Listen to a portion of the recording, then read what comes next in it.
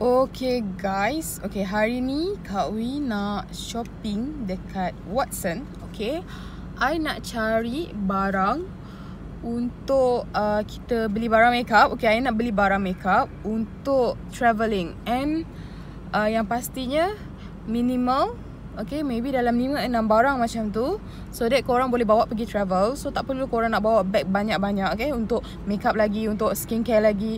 So this video I nak try buat challenge.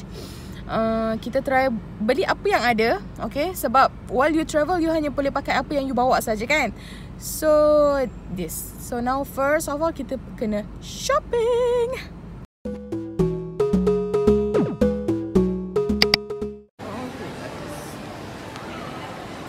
Kita dah sampai Watson and now time to shopping around. Okay, macam ada.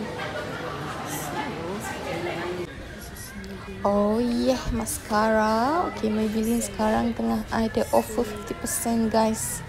So yeah.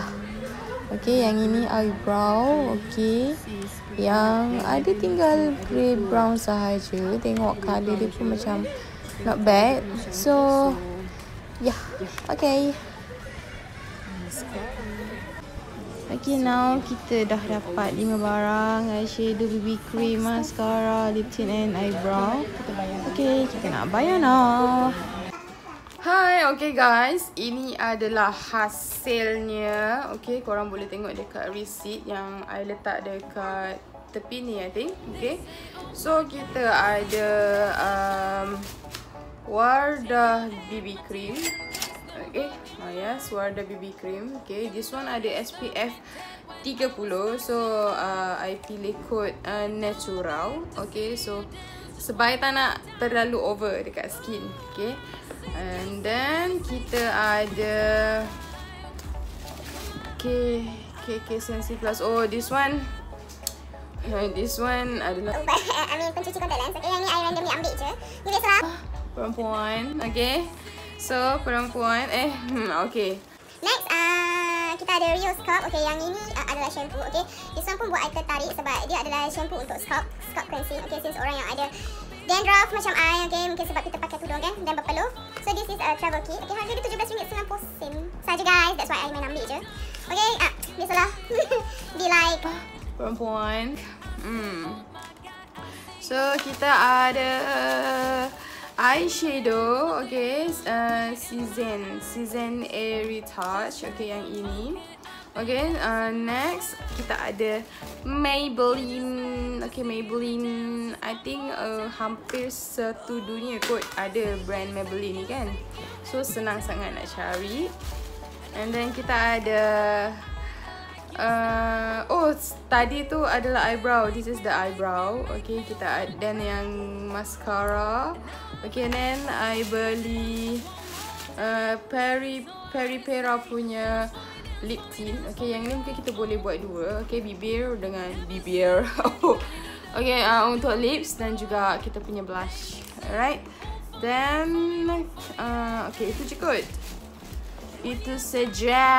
Okay, so kita cuba 5 barang makeup ni untuk travelling punya session. So this is the makeup. Stay tuned guys.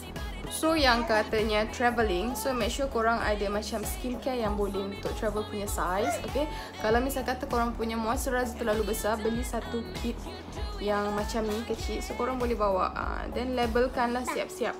Alright, so this one memang Kak Wi biasa buat lah kalau pergi keluar. I mean macam travel 2-3 hari ke, seminggu ke. So this one sangat membantu.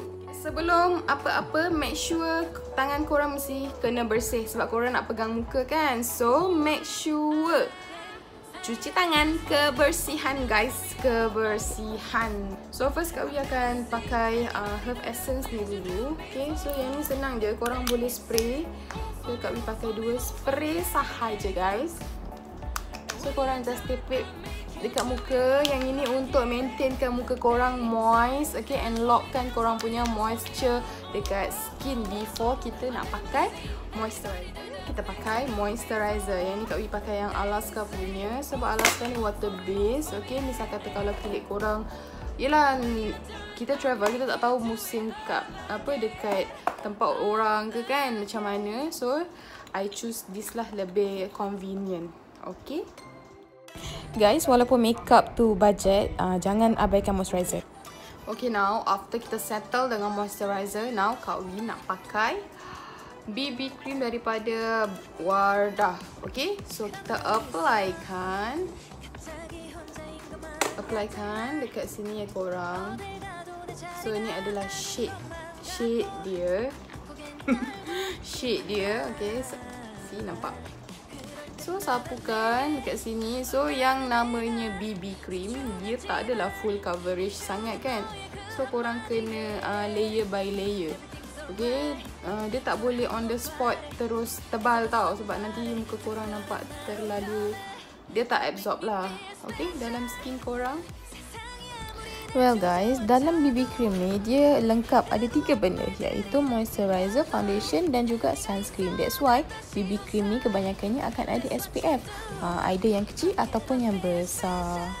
Tapi yang bestnya BB cream ataupun CC cream ni dia lebih light dan juga lebih ringan. So korang boleh nampak efek dia macam tu. So make sure korang kena double layer, sebab BB cream ni dia memang bukan full coverage. So korang memang kena reapply balik untuk cover balik blemish-blemish yang ada pada skin itu. Okay? So okay guys, okay, kalau tengokkan Wardah punya BB cream ni, okay, dia sangat moist. So macam bila kita pakai macam 2-3 layer, dia a bit adalah coverage dia sikit tapi you guys memang kena ingat, sebab BB cream ni dia akan dioxidize tau dengan skin kita. So kena rajin tipik, alright, kena rajin reapply semula. Okay, so next kita nak buat eyebrow. This is eyebrow daripada Maybelline ni guys. So this is define and blend. So Kak Wi akan, okay, kita akan lukis kita punya kening secara naturalnya. Okay, just ikut je alis yang biasa Kak Wi buat lah kan. Gitu guys.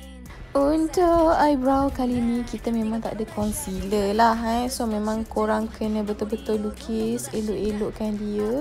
Macam Kak Wi ni memang Kak Wi pakai tangan je lah untuk betulkan balik. Dan korang brushkan eyebrow kita dengan seelok-eloknya supaya nampak lebih kemas dan natural. Okay guys, now kening kita dah siap. See, nampak? Okay, ini memang no conceal, okay. So sekarang kita nak buat eyeshadow pula. Okay, eyeshadow Kak Wi pakai Season ni. Okay, Season ni I rasa barang ni daripada Japan. Okay, so harga dia agak mahal guys, bukan biasa-biasa, you know. Okay, so kita akan apply this eyeshadow. Okay, yang ini memang Kak Wi pilih yang natural je, sebab nanti kita boleh shading sikit and so on. Okay, eyeshadow first Kak Wi akan letak colour yang base dulu, which mean colour yang paling cair. Okay, dan kita sapu rata. Guna tangan pun senang je guys, tapi actually eyeshadow ni ada applicator, so kita gunalah applicator dia. Okay, so korang ratakan. Okay guys, now kita nak gelapkan sikit. So ambil warna yang second, orang kata yang tak terlalu gelap, untuk korang jadikan dia pembayang dekat situ. Okay, so dekat atas nampak adalah gelap sikit. So kalau boleh korang blendkan dia lagi supaya tak adalah nampak keras sangat kan. Sebab applicator ni kecil bentar guys. Okay, so pandangkan mata korang macam ni okay. Make sure korang blend well, baru dia tak nampak bercapuk sangat guys. See, so apply lagi dekat sebelah lagi satu. Alright, part yang last sekali, jangan lupa guys, ambil warna yang paling terang tu, yang glitter-glitter tu, korang tarik daripada tepi ke tengah. Nampak tak guys? Nampak hasil tu guys? Oh my gosh. Okay guys, so yang ni kita punya eyeshadow. See, look simple tapi nampak Korean gitu. Okay, now kita nak pakai mascara daripada Maybelline Hyper Curl. Okay, so yang ini jenis yang senang nak cuci. So dia tak smudge. Yang penting dia tak smudge. Okay, so nampak korang just sapu je dekat bulu mata.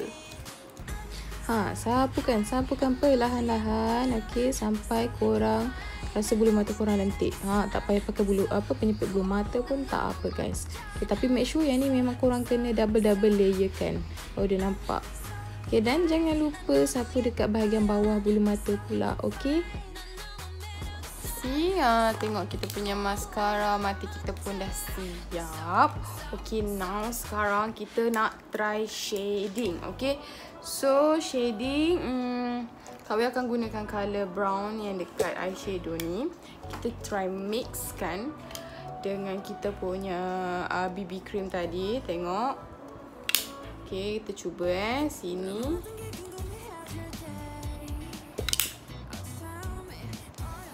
And then kita ambil sikit BB cream.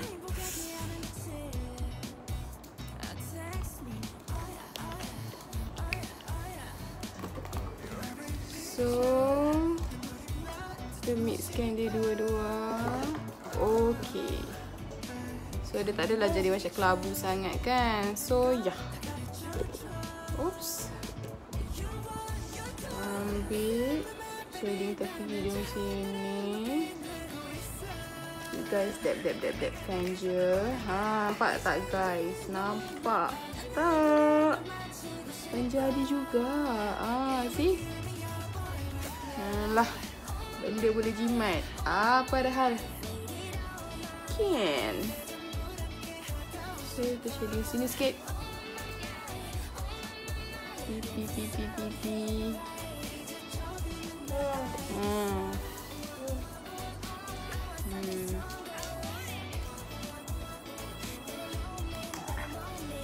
Nampak tak? Wow.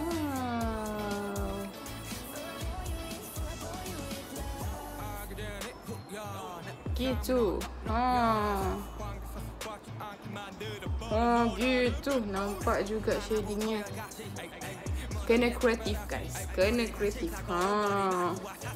Nak hidup memang kena kreatif. Gitu.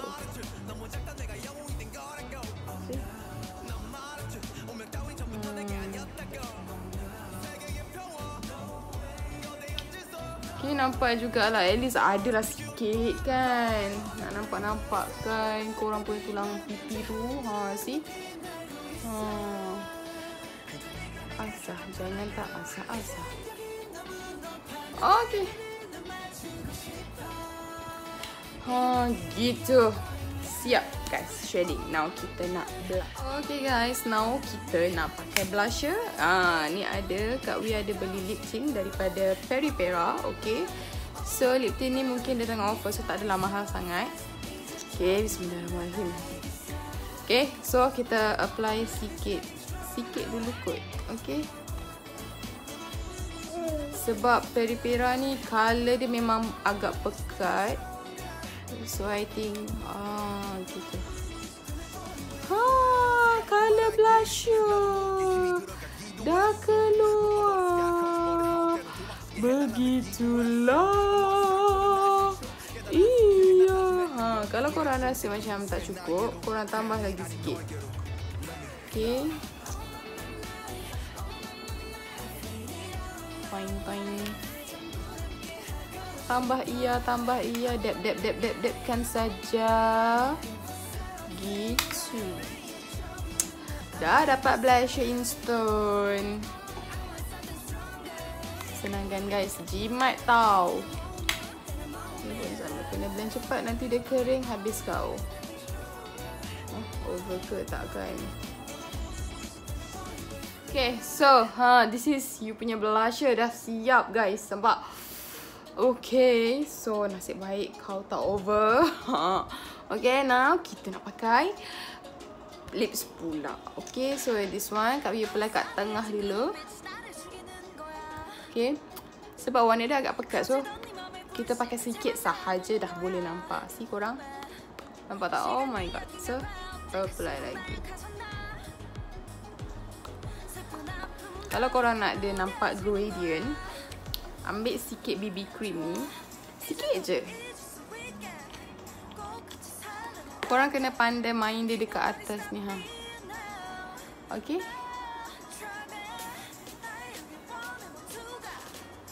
Sekejap guys.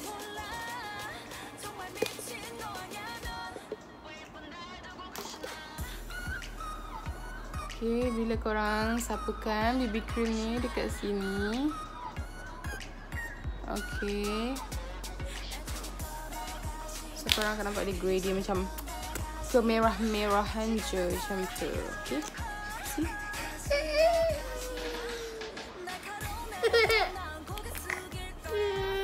Nampak? Okay, nampak? Dah nak siap. Sapu-sapukan. Okay. Okay. Ada kurang contact lens guys. So yeah guys. Okay, nampak? Bila ada contact lens baru macam makeup korang nampak lagi perfect. Okay, lebih on gitu. See? Nampak tak? Simple makeup, hanya 5 barang sahaja yang kau boleh pakai. Okay, tak termasuk skincare. Korang tak perlu nak bawa bags sebesar ni. Okay, untuk isi korang punya barang skincare lagi, makeup lagi and so on. So tak perlu. Okay, just bawa yang kecil-kecil and travel sahaja. And 5 barang ni cukup and dah kira complete untuk buat look makeup yang simple macam ni. Okay, okay kan guys? So nampak glowy gitu. Yang penting natural. Okay?